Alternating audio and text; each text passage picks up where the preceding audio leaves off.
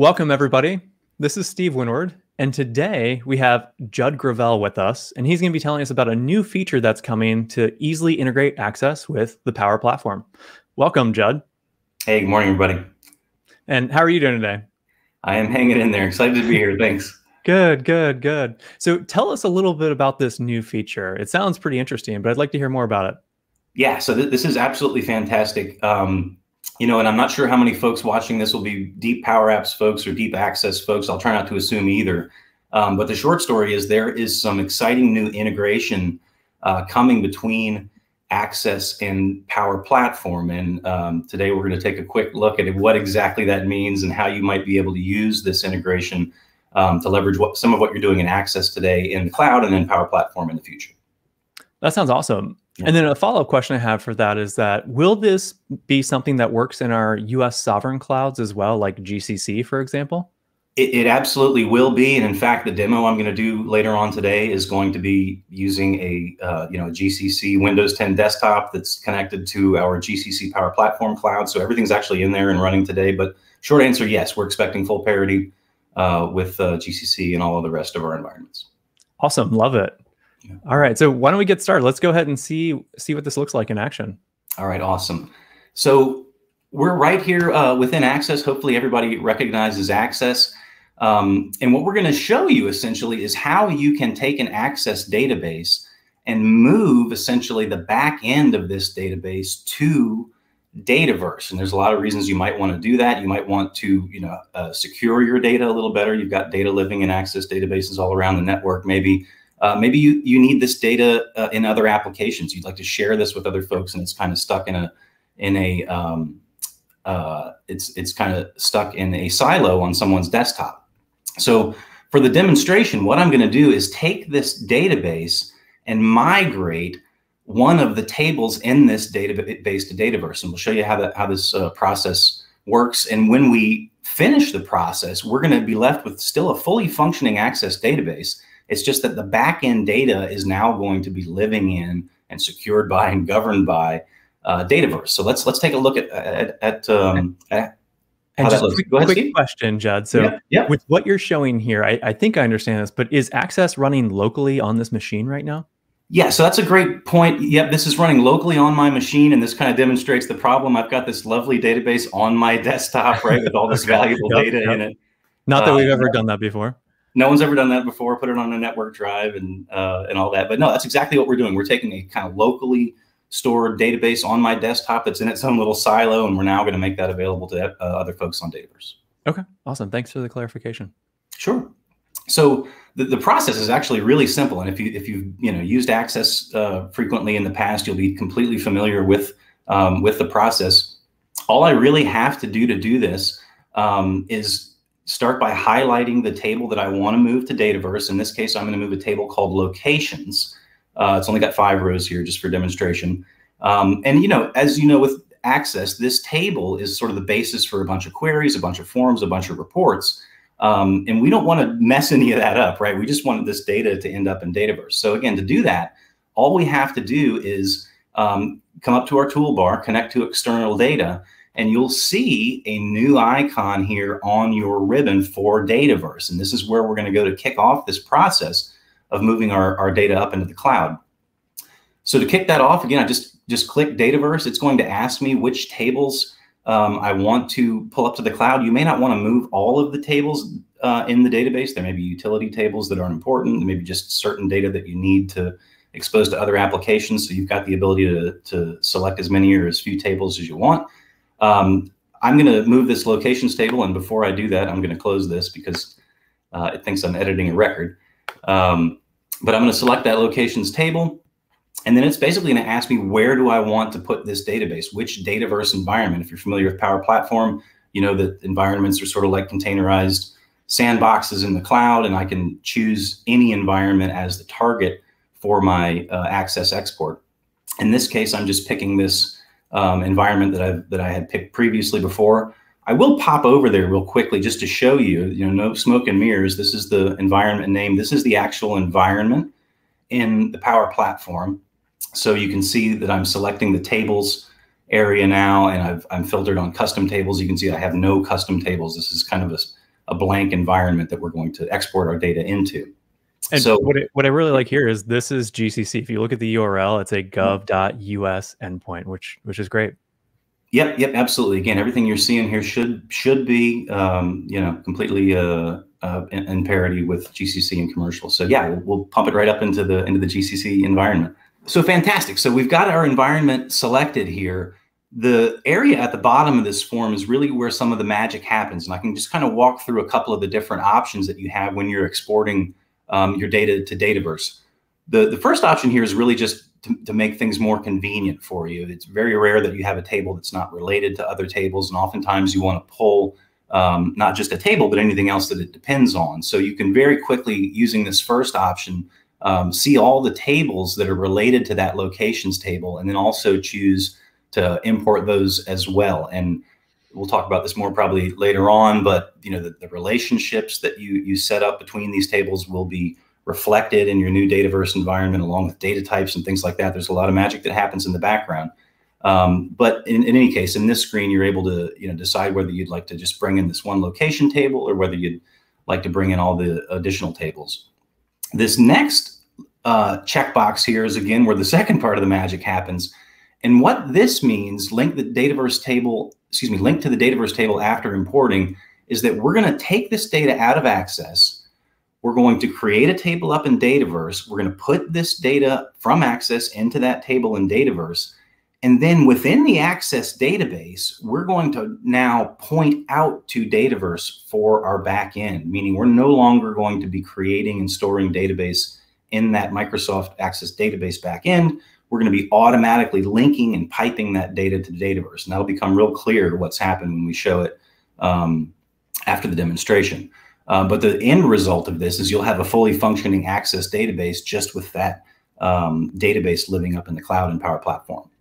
So we'll see. Yep, go ahead. And just really quickly on that. So does this then give them the flexibility to say that we want to move our stuff, for example, from your desktop to Power Platform, but they can kind of do it in phases if they wanted to do that? That's exactly correct. You've got the ability now to move that data into a more securable, more governable, more shareable environment, but you're still giving people the ability. You're not breaking their database, right? That database is still going to work. It's still going to be able to perform the task that it was meant to do. And then over time, if it makes sense, certainly you can migrate the front end with forms. We'll show you how easy it is to make a form off this data in a second. But yeah, that would be sort of down the road, but this is the first step in moving that data up to the cloud. Awesome. Yeah, no, that's great. I love to hear kind of that flexibility that customers have with how they would want to roll this out. That's great. Yeah, I mean, rule number one is don't break my database, right? Yes, so, absolutely. Yeah, we'll leave you with a perfectly functioning Access database with just a lot more functional data. You can think of it that way. So just to cover the last couple, and we'll actually get to the export here. Just a quick checkbox here. This will actually take you to the environment where your data has been exported when you're done. I've already got that page open, so I'm going to deselect it. And then finally, just a little detail here. If you're familiar again with Power Platform and Dataverse, every entity has a primary name column. So we can set which field from our source data is going to be that primary name column in Dataverse. But that's all I really have to enter in terms of parameters and things. All I have to know really to do this export. Which tables do I want to export? What's the environment URL where I need to export that data to? And then I have to select the primary name. And at that point, we'll do a quick validation. If there are any issues, it'll come back and it'll tell you here. And then that's pretty much it. I'm going to click OK. Okay, awesome. So there we are. So the export's taken place. We've built the table in Dataverse. We've exported the data. It's up there. We'll go look at it in a second. But before we do that, I wanted to just point out, you may have noticed over here on the left-hand side, we've now got two locations table. And this is the result of that linking process that I talked about a minute ago. This is our original table. This is the data that still lives in Access, but you can see that we've actually renamed that table to locations_local. So all of the forms and queries and reports and things that used to point to that local locations data now point to this table. And this table is a linked table that points out to Dataverse. So all of my queries and my forms and my reports are still based on the locations table, but now this locations table, instead of pointing to local data, points out to Dataverse. And is that why there's a little arrow right next to the new location table? Is that saying that it's basically linked to, in this case, Dataverse? Yep, that's correct. The Access folks will recognize that right away. That means this data is not stored in the database. It's stored somewhere else, and we're just accessing it via connection. Awesome. Very cool. Yep. So, just to look at that connection, if I go back down to Dataverse and do a quick refresh, remember I'm looking at my custom tables in that environment. There's nothing in here. This is kind of blank. If I now refresh, we should see a table called locations. And if I drill into that table, you can see it's a custom table, right? If I drill into that table, you'll see all the fields from the Access database. My lat longs, my city names, my state names have all been migrated over. And then if we even take a look at the data, we should see, in fact, that we have those five records that were in Access now in Power Apps. One thing I like to show here before we go back into Access is it's great to have your data in out of that silo and into Dataverse for security and governance purposes. But for folks who maybe aren't super familiar with Power Platform, one of the biggest advantages of having your data now in Power Platform is that you can use it as a source for other applications. So, just to give you an example, and I'm not going to talk through that. Oops, I'm not going to talk through this because I think folks have probably seen building a Canvas app before. But once you've put that data into Dataverse, it is incredibly rapid to create an application. So I'm just going to go out and connect to that locations table that we just created. I'm going to let it build me a quick app. I'm going to make 2 adjustments here. Again, I'm not going to talk through all the adjustments that I'm making here, but I'll make 2 quick adjustments to the application template that it gave me. And now, that quickly, it's not a pretty app, but I've now got a mobile app that lists all that data that was just in Microsoft Access. And if I want to see more information about Wisconsin Dells, I can click down on that. If I want to edit the south longitude data for Wisconsin Dells, it's at longitude 999. I'm not sure if that's even the valid longitude, but I can update that data. It's completely live now in this application. And sure enough, if I go back and look at Wisconsin Dells now, you should see my longitude south is 999, right? So my brand new Power App is updating Dataverse. But just as importantly, if I go back to my Access database and I do a quick refresh, if I do a quick refresh of my data, you'll see that data has also passed down to here. So if I look at Wisconsin Dells and my lat S field, whoops, you can see here that it's updated with 999. So this is bi-directional, right? I can write now to Dataverse from my Power App. I can still continue to write from Access, and all that data is going to flow back and forth automatically. Is that making sense? It is. No, this is awesome. And I think that this answers a lot of things, because oftentimes customers will say, well, we can absolutely migrate to this new technology, but there is going to be some investment. So why is it worth doing that? And I think you've shown a couple of things here. One, it's super easy to do this. It basically just works, right? You go through a quick little wizard, you can automatically migrate it into Dataverse. But I think the other thing that you've highlighted here as well is that once it's there, you no longer have your data just locally stored on your desktop. So if your machine went into flames, you would have it recovered in the cloud in this case. But additionally, then you can extend that with something like Power Apps or Power Automate or a lot of the other things that give you all these awesome features inside of the Power Platform now. Yep, and that's really the 2 sides of the coin, right? There's the, why would you want to do this? The one answer is around security and governance. You've got data living out on people's desktops and on network drives, and we're maybe not sure where all of those databases are and who's looking at them. This is a great story for security, again, to get that data into a more securable, more visible environment. But again, like you said, the second side of that coin is all about using that data, to make yourself more efficient and more productive. Instead of having that data trapped now on a desktop, you've now got it in Dataverse if you need to use that in other applications. I've been to so many customers where they say, yeah, we've got that data, but it's in this Access database and we can't touch it, right? Because we don't want to break it.